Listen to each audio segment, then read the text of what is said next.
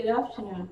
Here is the national news from our studio, VGI TV, Babak Bagede Remote Television. I'm Sanut Olakomi. First are the major headlines.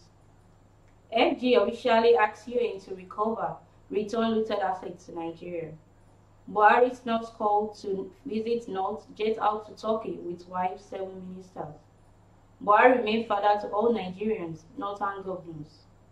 I will expose Akonde in my book, says Oyinlola. Man jumps into Lagos Lagoon after telling girlfriend to take care of their 1-year-old baby. Monarch eyes as government intensify attacks to palaces. Udom arrested for kidnapping, Ondo filming worshippers during vigil, orders held. Edo police rescue 5 kidnapped victims, arrest robbery suspects. Now the news in details. Nigeria has submitted a draft resolution to the United Nations Convention against corruption on the use of beneficial ownership information and data disclosure to identify, track, recover, and return assets looted or stolen from developing countries.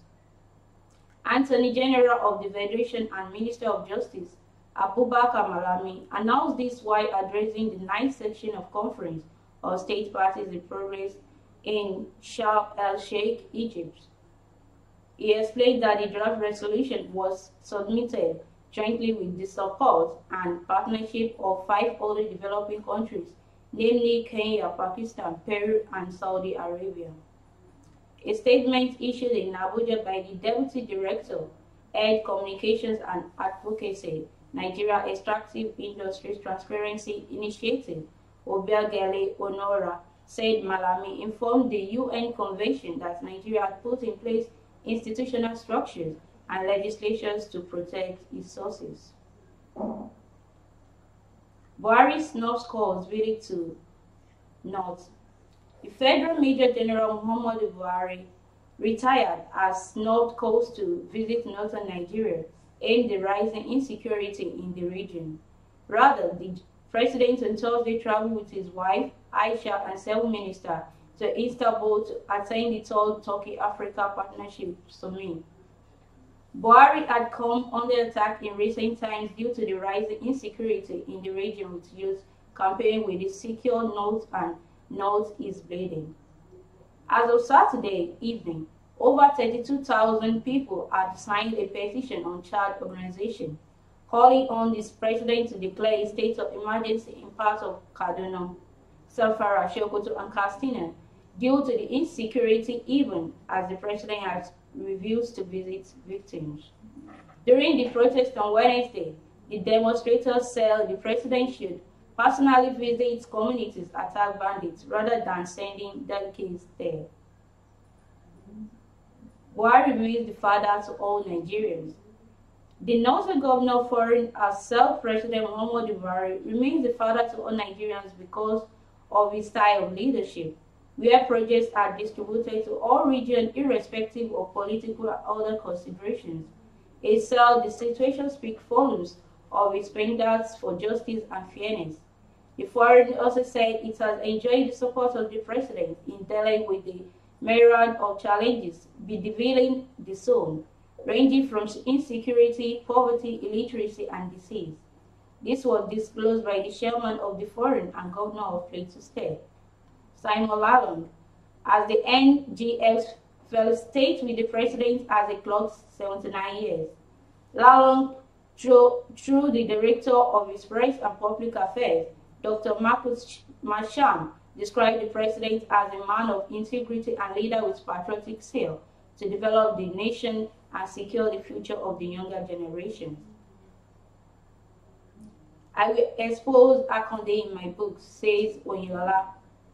Oyinlola, in a statement on Thursday to defend himself to the allegation leveled against him by Akonde in the autobiography, My Participation, said Akonde wrongly accused him of corruption. He saw the APC chieftain lied by wrongly accusing him of corruption in the construction of the governor's office, Bolaige House. He said, I did not level any false charges against him. I came into his office in May 2003 and discovered that the governor's office complex with Academic Commission for use after he lost the election was really not completed. Oyinola explained that the state government asked the contractor to come back to site and complete the works, more so when evidence in government accounts show that he has been paid. He said the project consultant shocked everyone with his claim that part of the payment was taken back to finance in 2003 re-election bid of Chief Akonde. Man jumps into Lagos Lagoon. A voice in the video is heard asking Olalekan what was wrong with him, but soon after he jumped to his likely death. Sources told Daily Trust that Olalekan, who left a 1-year-old baby behind, has told his father, Mr. Odunari, in the early hours of Tuesday to pray for him. He also told his girlfriend, who is 19 years old, to take care of his baby. Thereafter, he left to the Bristol site to commit suicide by jumping into the lagoon without giving any reason for such action to his family. A source close to the family said Olalekan was said to be a holder of an ordinary national diploma OND certificate and is worker at Alaru City, a mega estate along the Lekki-Epe Express Road. For some time now, Olalekan has been acting strangely. For more than a week, he couldn't sleep. He just woke up yesterday, Tuesday, to say he was going. They asked him going where. They tried to hold him, but he overpowered the people around him because he was very strong. Maybe it was a spiritual attack, we don't know, but we could not ascertain that. He just woke up and said he was going and that they should pray for him. They held him, but he overpowered them and went straight to his girlfriend's house to tell her to take care of his child because they might not see each other again, the family source said.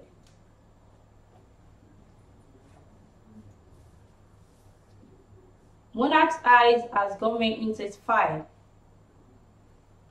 The onslaught on traditional rulers started on April 7 when government abducted Eze Charles Irogebo of the Umezu community in Ungu Arombezi local government and his cabinet chiefs.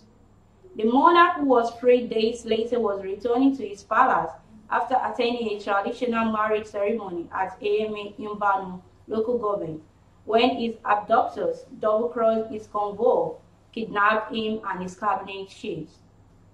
Eze E. Dure Bureau of Obudo Autonomous Community at Sampros Osuwa of Iebinowere Autonomous Communities, both in Inja local government area of the state, made their date on October 19 while having a meeting with the chairman of the inter-management community of this area.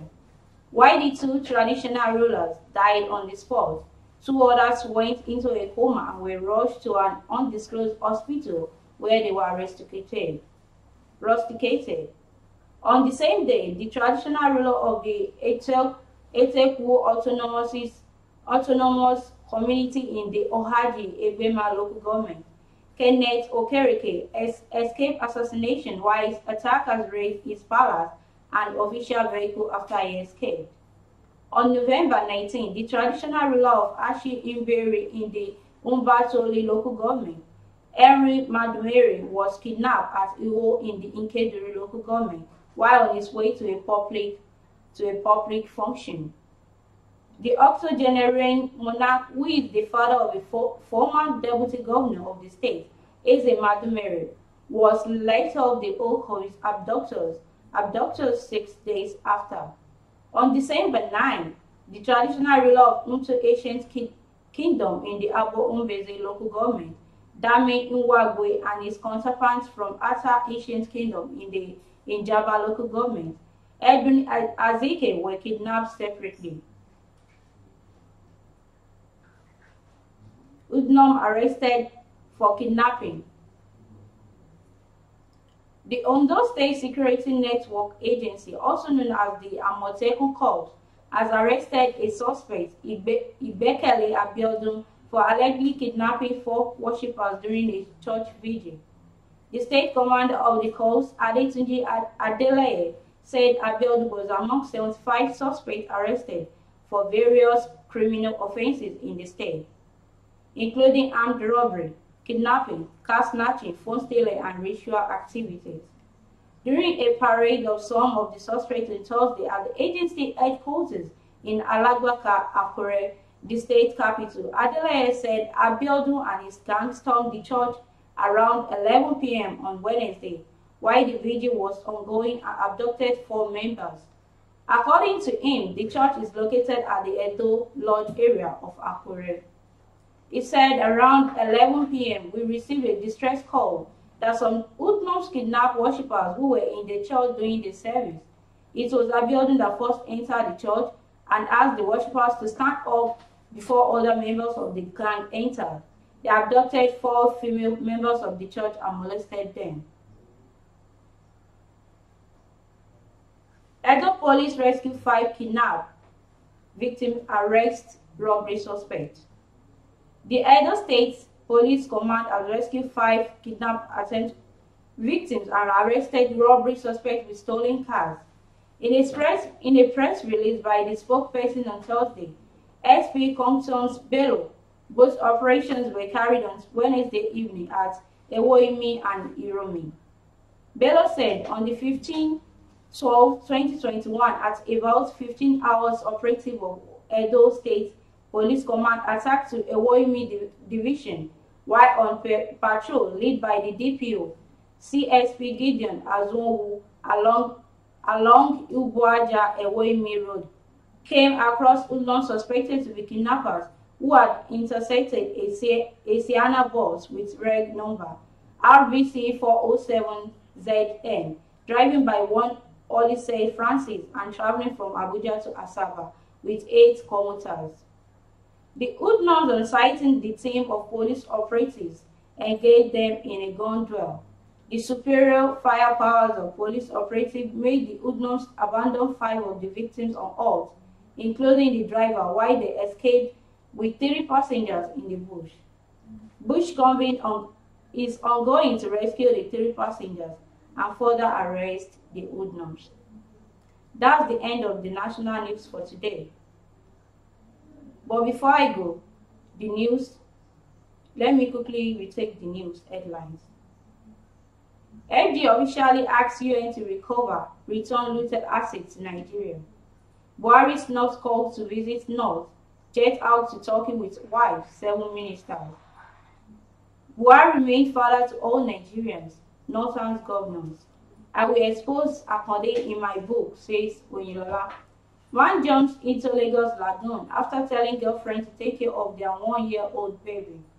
Monarch eyes as government intensifies attack on palaces. Hoodlum arrested for kidnapping Ondo female worshippers during vigil. Orders held. Edo police rescue 5 kidnapped victims, arrest robbery suspects. To be part of our family on YouTube as Baba Gbagede Imo TV. Subscribe to the channel, turn on the post notification bell, comment, share, and on Facebook as Gbagede Imo with Alawiye Adebayo and on Instagram as Gbagede Imo_22.